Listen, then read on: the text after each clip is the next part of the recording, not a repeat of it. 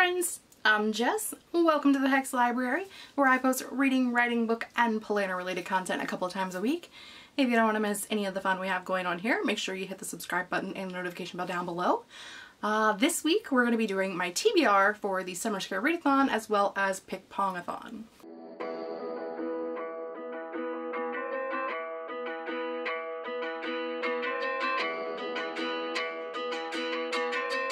The Summer Scare Readathon is a readathon that I am hosting that's taking place from September 1st through the 10th. There's an entire announcement video for that and I will link it down below. And PickPongAthon is being hosted by Crystal at Von Book Reviews and I will link her announcement video down below as well.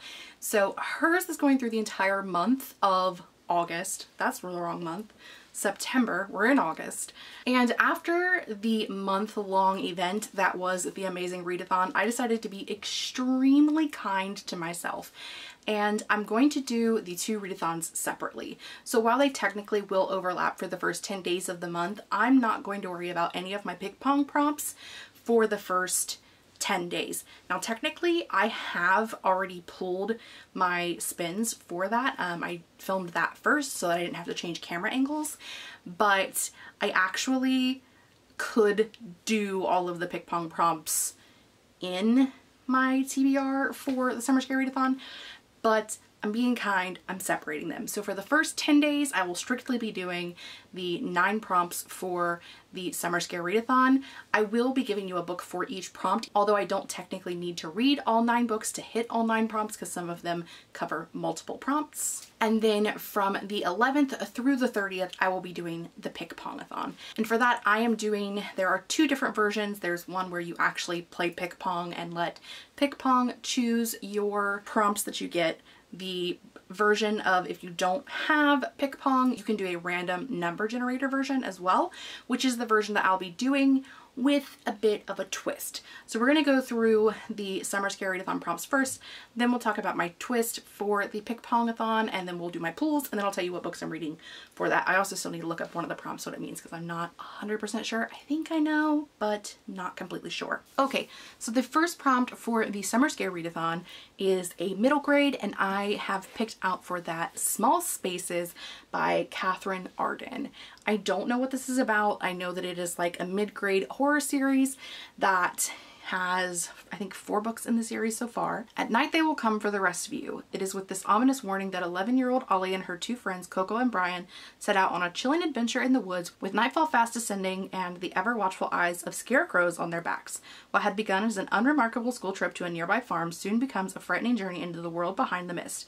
In order to survive and not remain trapped there forever, Ollie and her friends need to be quick on their feet as they work to unravel a 100-year-old mystery, save their classmates, and beat the villainous smiling man at his own game. Small Spaces is a deliciously creepy and hair-raising tale that readers won't soon forget. You know I love my mid-grade spooky, so. The next prompt is a pumpkin on the cover. For this I think I'll be reading Pumpkinheads, which is a graphic novel. I don't remember who it's by, but that is like the only pumpkin on the cover thing that I have found that wasn't like some weird smutty thing. I did not look for books that fit this prompt before I picked this prompt. I was just like, what's spooky in the fall time? A pumpkin. Put it on the cover. Was that my best decision ever? Probs not. Next, for a book that includes demons, I have A Witch's Guide to Fake Dating a Demon. This is by Sarah Hawley. I have had this on my shelves for a couple of months. It was one of my most anticipated releases of the year. I have not yet picked it up. My option, I have another option for this, which is Not Your Crush's Cauldron by April Asher, which is the 3rd book in the Not a Witch You Wed series.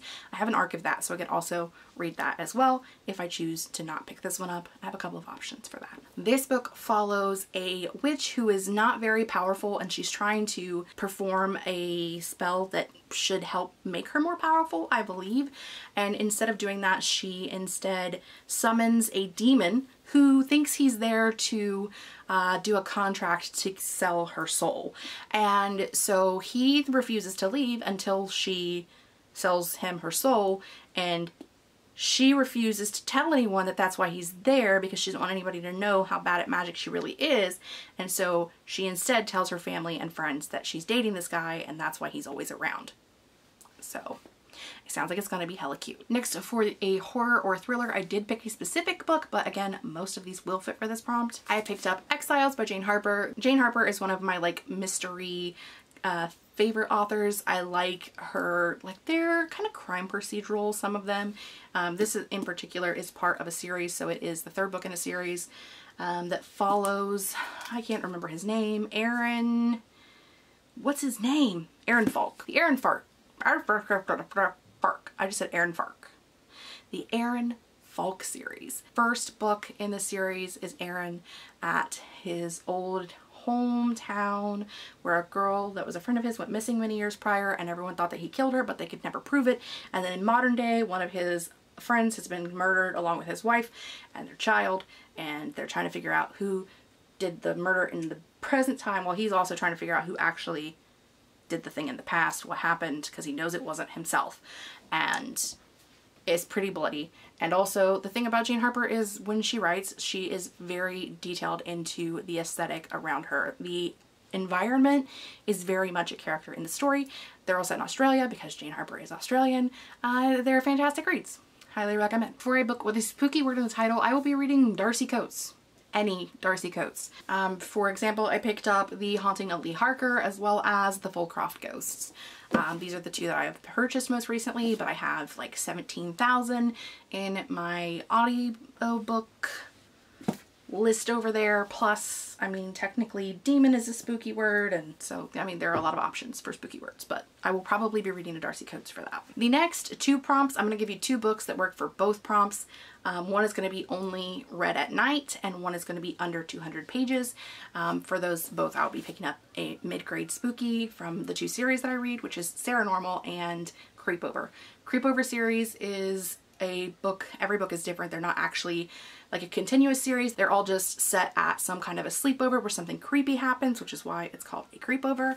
The Sarah Normal series follows Sarah, who can see ghosts, and her magic continues to grow throughout the series. I am on book 9 of the series. So these are both under 200 pages, and then because they're so short, they both lead to being read only at night as well. For a book that is diverse to you, I will be going with The Girls Are Never Gone by Sarah Glenn Marsh.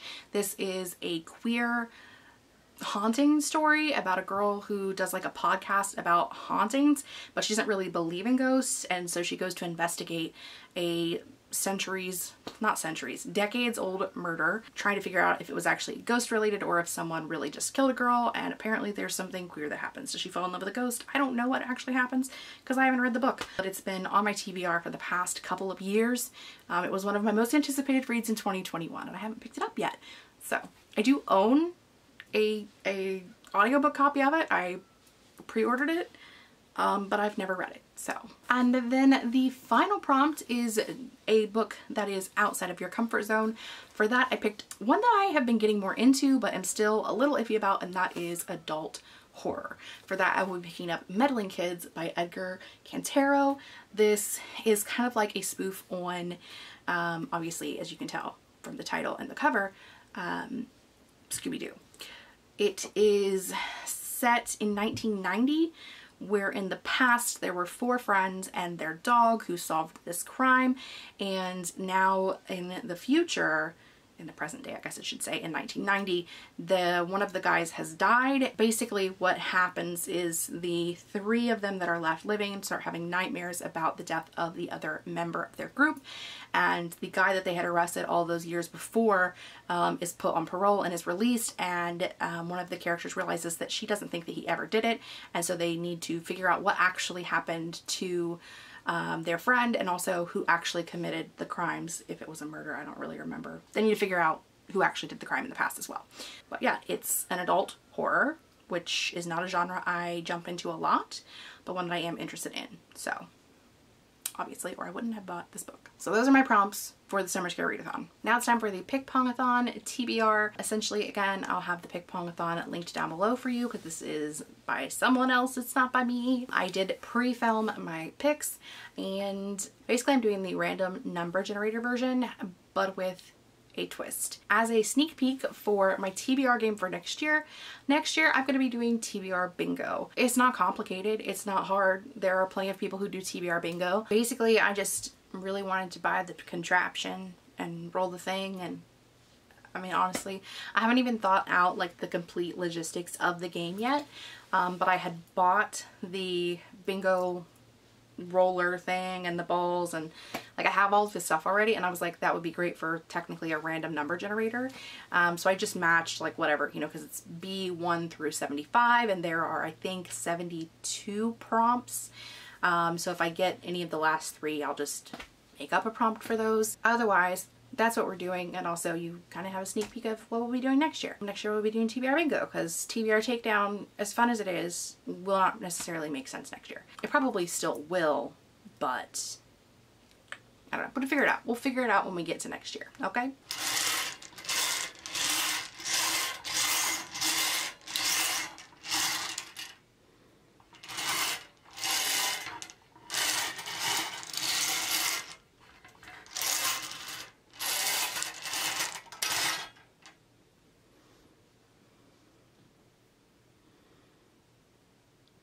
B7. Prompt number 7 is treat yourself. I have no idea what that means, so we're gonna have to look that up. Firstly, I can't read. It doesn't say treat yourself, it says treat yourself, which is what I thought. Same deal. However, in the month of August, I purchased somewhere around 40 books. So definitely not buying any more this month. For that prompt, I will read one of my new purchases. I don't know which one. But yeah, there are 40, so I have plenty to pick from. Alright, next one.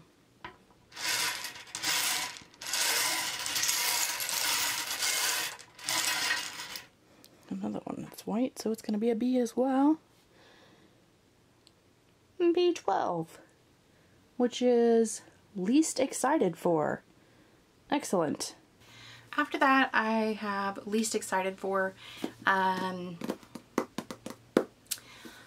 don't know that I have anything on my shelf that I'm not excited for, because at this point I have unhauled probably over 100 books in the last year and a half or so. Really going through what I have and just chucking anything that I haven't liked the first couple of pages of. It's been a time. However, the book that is the longest sitting on my TBR currently is The Novice by Tara Mathrew.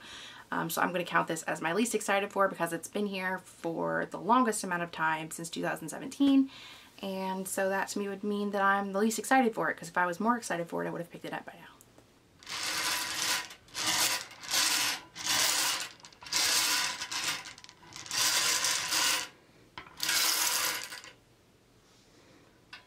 Next one is G60, and this is Second Chance for a Book or an Author.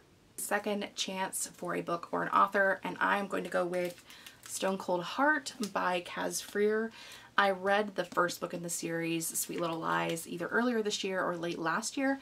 I liked it. I didn't love it. I gave it like a 3-star. So this is more of like a, if I don't like this book, I probably, like if this is also a 3-star, I'm probably not going to continue on with the series or with the author. Like it was decent, but sometimes you're like, maybe the first book is just there building everything up and the second book will be great. You never know. So this will be my second chance book. And as you see, there's already another one in there. So we're just going to roll right around and get number 4. And it is In37. In37 is a mid-grade, so mid-grade. I then got the prompt of a middle grade. For that, I'm not going to pick out another book. I'm sure it's going to be one of these 3. I'm sure during the week of Summer Scare Readathon, I'm not going to get to all 3 of these, so one of these 3 will be my mid-grade. Also, my brain just remembered that if I get a 5 or a 0, I have to add a spin. So we got a 0 over here with our 60. So we're doing 5 books.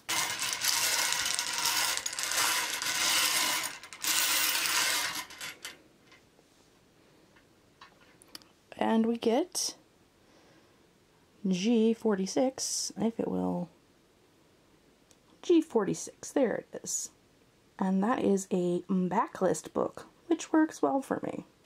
For a backlist book, I'm going with Title by Amanda Hawking. This is the 3rd book in the Watersong Quartet. I started reading these in 2019 or so.